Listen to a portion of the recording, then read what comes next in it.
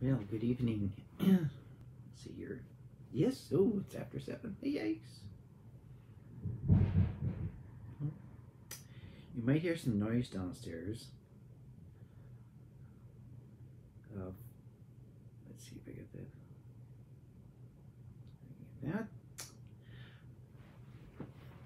that. Good evening, everybody. Oh, crazy night. You might hear some noise downstairs. Father Gellin and his friend, his biographer, are decided to hang pictures in the fireplace room, and they said, "Oh, we'll be done. We'll be done." I came upstairs, thought, I'll broadcast from up here, in my little room, in my own safe space. I'd like you to meet tonight, me and my friend here, who's been my friend since I think 1988, and has traveled with me and been everywhere. And when I get my bed made in the morning, especially if I have company coming, I make my bed anyway, but if I have company coming, then I put out my little thing in the middle of the bed, up by the pillows, who guards the bed day and night. And there he is. You see my name's on there. It's backwards on the camera, but that's my name, and that's my little guy, my little military guy. What do they call them? Teardrop dolls? When I was at St. Michael's in 1988, they gave me that as a farewell gift because I was in the Army already. So that's my little guy. He hangs out with me and travels. He doesn't travel with me, but at the home base. He's always at the home base, guarding the home base. Got to be there.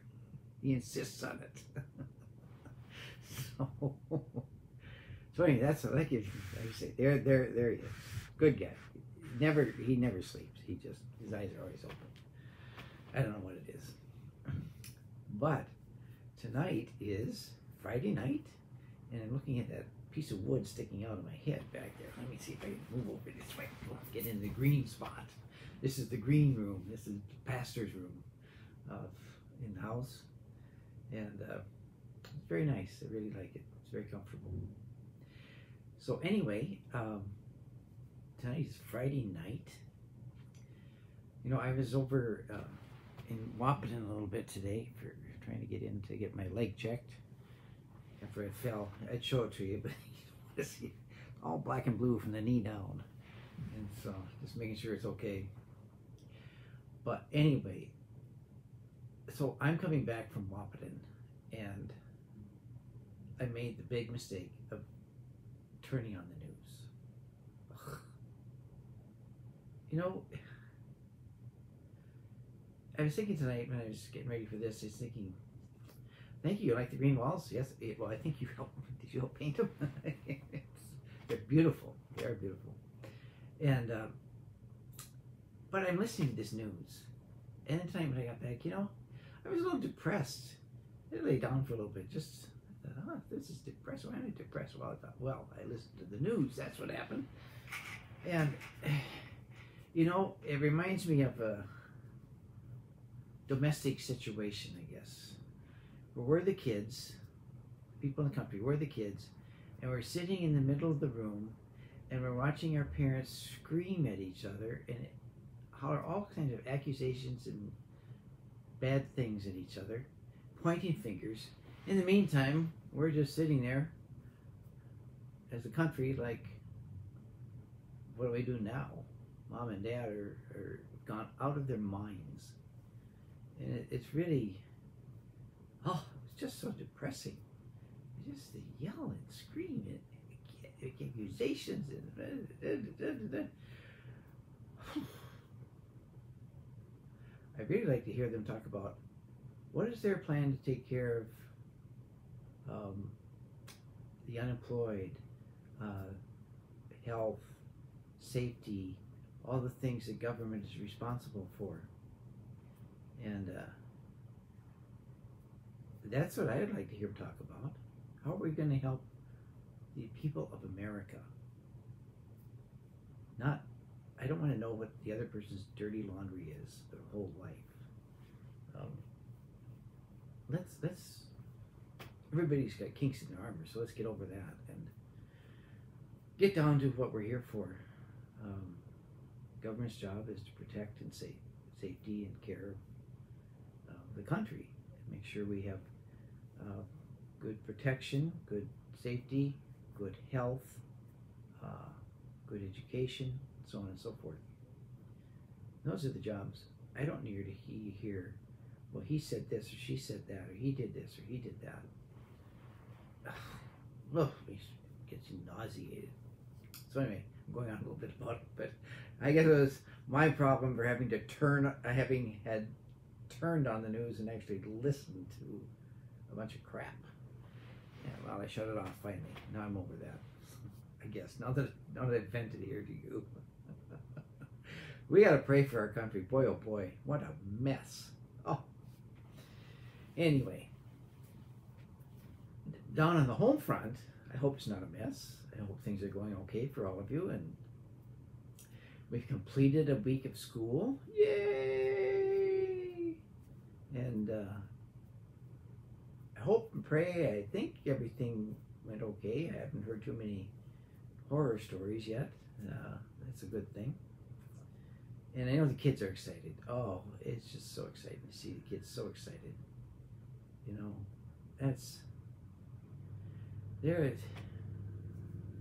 our future.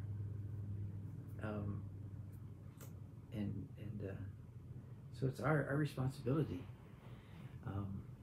to, you know, take care of them, but to help them experience life and to interact and to help them live like a human being as much as possible. And so that's why I think it's been a good week. It's been testing the waters for the school starting up, and I'm sure it's been a little bit of anxiety, I would imagine, for parents and school teachers and schools and children. But the children, of course, they mirror our anxiety, so that's why it's important not to go bonkers in front of the kids. That's not a good thing at all.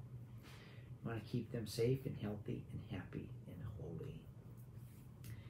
And that's why we pray.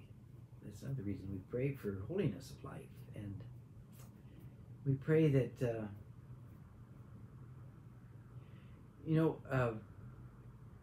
it sounds sort of goofy, but today, Friday is that day of the week when we remember the Lord's Passion, that He suffered and died for us to win salvation for us, open the gates of heaven. And so, what we're going through right now in our current days here in our country, with everything, with the virus, with this and that and the other thing in politics, is chaotic as it can seem at times. When you think about it, this is the very reason that Jesus came and suffered and died for us. He didn't take away the mess. He fixed it all in the end. His job was to save us and get us into heaven. And that's what He did. And we're all not there yet. We're on the journey, but He made it possible to go on this journey and to get there. And so He suffered for all of our sins, and He suffered for, there's different types of sin. There's personal sin. I sin, you sin. St. John says anyone who says they have not sinned is a liar, first of all. And in the Old Testament it says the just man sins 7 times a day. So, okay, we all sin, and our sin, our personal sin, does have a communal effect. It affects other people in society, either through something in a way we sinned against someone or some people or things, or just in our own sinfulness that it changes our attitude so we aren't uplifting to others because we're wallowing in our own sins. So you have the sin, personal sin, you have the sin of society, and original sin that has come into the world and through its sin and death. So you have all this sin around there. It's in play all the time. And so, in one sense, we shouldn't be too shocked at the mess that our country is in because we've sinned. But what we want to remember is Jesus suffered and died for all of this stuff that we're going through right now. He didn't, Jesus isn't sitting up there saying, oh, I forgot to suffer for the U.S. going through this terrible time right now. I forgot to suffer for the coronavirus. I forgot to suffer for the politics. I forgot to suffer. No, he did suffer and die for all of this. And so in that we should take up hope. He's already, in a sense, walked through everything we're walking through in our life. And he also continues to walk through it with us personally, day by day. And wants us to know that, yes, he knows what we're going through, but he has redeemed it. He doesn't, wave his hand and make it all go away, but he has redeemed it in the sense of it will not destroy us. Sin will not, he has destroyed sin and death. So in a sense, sin cannot destroy us. Even our personal sin, if we get back up and we return to the Lord and repent, sin doesn't hold power over us. When we refuse to repent out of just simply refusal, or out of anger, or out of fear, or out of guilt, any of those things, that's what makes problems, is when we refuse to acknowledge sin in our life and refuse to repent of it. That's a problem, and that creates problems for us. So, it hurts to confess our sins. We don't like to put our dirty laundry out on the line. We like to wash it first and get it nice and clean, then put it out on the line. And we do that a lot of times with God in our life. Oh, I want to make sure I stop sinning before I go to confession. If you think about it. That's the reason we go to confession. We are sinners. And we need God's grace and mercy. And we get back up and we go to confession. We repent of our sins. Receive the Eucharist for God's strength. And guess what? Things will get better. But we may sin again. Well, then we do the same thing again. See, all the saints, the difference in saints is that they kept stumbling and falling too. Just they kept getting back up. They believed in the mercy of God. And they acted on it in their own lives. And that's, in a sense, what helped them get to heaven and ultimately become saints. So that's the thing, for us not to get discouraged by the news stuff we hear. Shut it off. That's what I ended up having to do. I just shut it off. But not to get discouraged by it. Know that even in the midst of our fears and anxieties, Jesus Christ suffered and died for all of this. And what he needs us to do is trust in him, turn to him, and intercede before the Lord. Intercede for one another before the Lord. That's what he wants us to do, because he can fix this. He can fix this. And not just by snapping his fingers, but we are the ones who need to petition the Lord. We are the ones that need to storm heaven. We are the ones that need to bend his ear, in a sense, and show him we're serious about living the life of Christ, and that we need his help in guiding our country in doing that. So anyway, that's what it's about. So, and like I said, I'm very glad the school started up. I'm happy you made it through the week, everybody. That's great. Congratulations. And we continue to pray for our farmers and the harvest. I know the other night we had a big wind, so I hope everything survived. And for all those, the different work and labor that all of us have in our different ways, our different walks in life, we pray that the Lord is walking with us and guiding us in all we do. And for those seeking employment that maybe are unemployed right now, pray for them, that they keep hope alive in their search for a new job and not get discouraged, but to continue searching, because I think they'll find it. They'll find it. So we keep praying for all of that, and all of our personal prayers, that us as a group, we want to bind with one another now, and those who join us later on YouTube, we're binding with you in prayer. Bind all our prayers in the name of Jesus, so that we can present them to the Father in Jesus' name. And through the power of the Holy Spirit, and through the prayers and intercession of the Blessed Virgin Mary, the spouse of the Holy Spirit. It's a pretty big rank. So we want to include Mary, to have her pray with us, be part of our prayer team, pray to the Holy Spirit, to pray to her Son, to pray to the Father. And but it's nice to have her.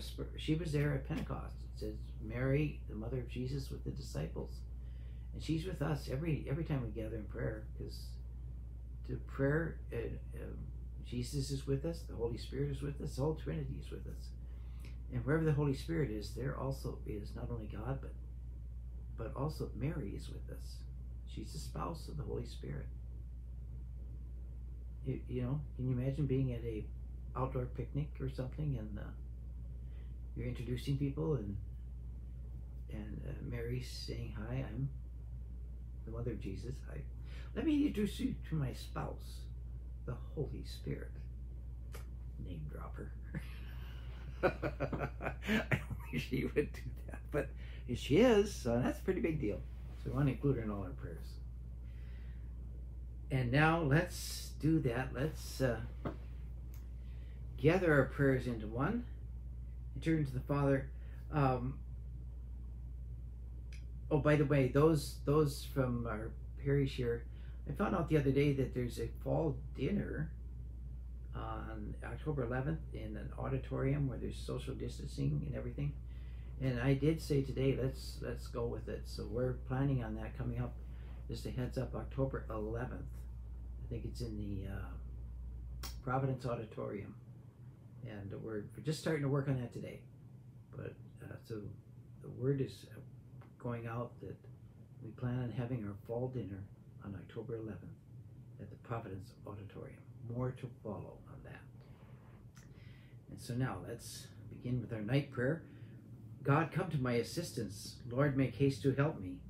Glory to the Father, and to the Son, and to the Holy Spirit, as it was in the beginning, is now, and will be forever. Amen. Alleluia. Have mercy on us, O Lord, for we have sinned against you. Show us, O Lord, your mercy, and grant us your salvation. May Almighty God have mercy on us, forgive us our sins, and bring us to everlasting life. Amen. Now that the daylight dies away by all thy grace and love, thee, maker of the world, we pray, to watch our bed above. Let dreams depart and phantoms fly. The offspring of the night, keep us like shrines beneath thine eye, pure in our foes' despite. This grace on thy redeemed confer, Father, co-equal Son, and Holy Ghost the Comforter, eternal three in one. Yes, thank you, Paulette. Yes, also we pray for safety and wellness this weekend for all, being the Labor Day weekend. Please stay safe, practice all safe practices, and if you're out on the water, especially if you find swimming difficult, keep your life vest on.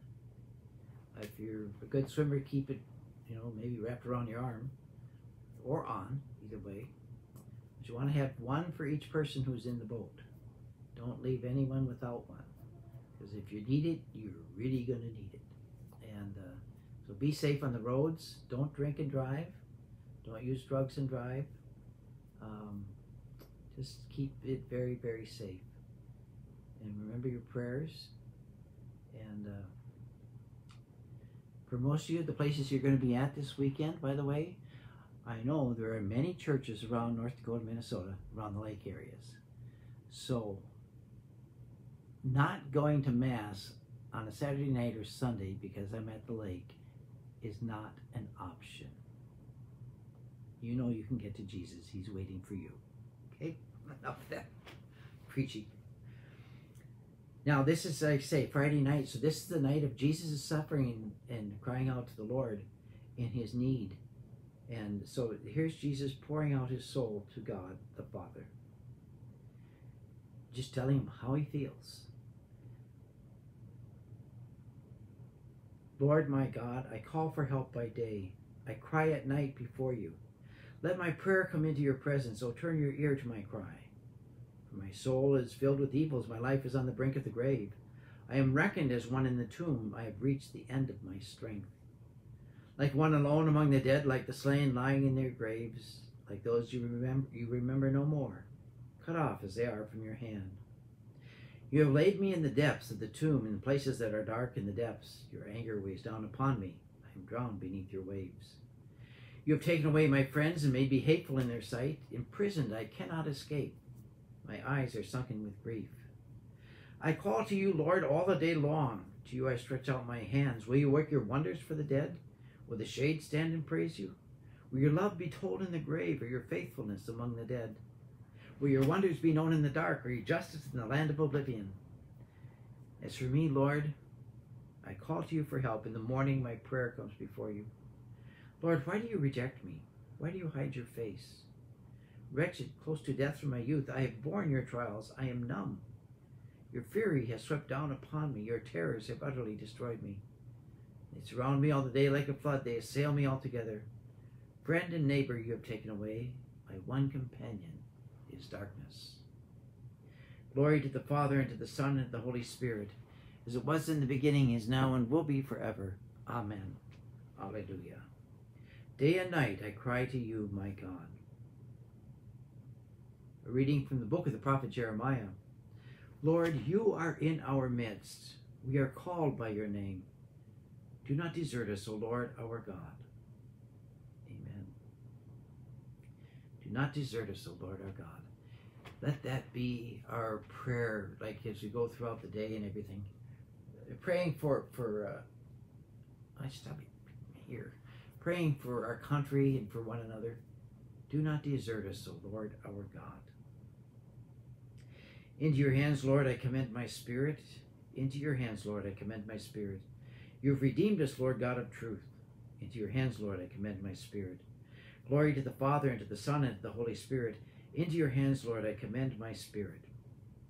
Protect us, Lord, as we stay awake. Watch over us as we sleep, that awake we may keep watch with Christ, and asleep rest in his peace. Lord, now you let your servant go in peace. Your word has been fulfilled. My own eyes have seen the salvation which you have prepared in the sight of every people, a light to reveal you to the nations and the glory of your people Israel. Glory to the Father, and to the Son, and to the Holy Spirit, as it was in the beginning, is now, and will be forever. Amen.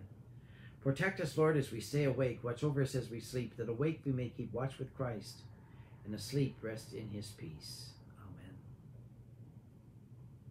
Let us pray. All-powerful God, keep us united with your Son in his death and burial, so that we may rise to new life with him, who lived and reigned forever and ever. Amen. The Lord grant us a quiet night and a perfect end. Amen. And now we have this Litany of Mary, the Blessed Virgin Mary. Here we go. Have mercy on us. Christ, have mercy on us. Lord, have mercy on us. Christ, hear us. Christ, graciously hear us.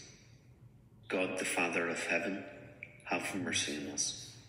God, the Son, Redeemer of the world, have mercy on us. God, the Holy Spirit, have mercy on us.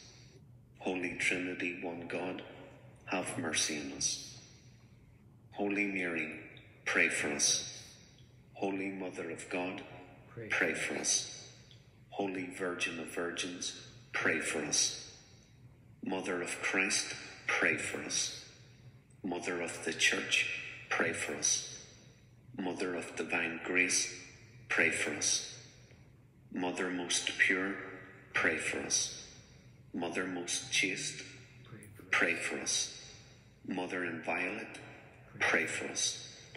Mother undefiled, pray for us. Mother most amiable, pray for us. Mother most admirable, pray for us. Mother of good counsel, pray for us. Mother of our Creator, pray for us. Mother of our Saviour, pray for us. Virgin most prudent, pray for us. Virgin most venerable, pray for us. Virgin most renowned, pray for us. Virgin most powerful, pray for us. Virgin most merciful, pray for us. Virgin most faithful, pray for us. Mirror of justice, pray for us. Seat of wisdom, pray for us. Cause of our joy, pray for us. Spiritual vessel, pray for us.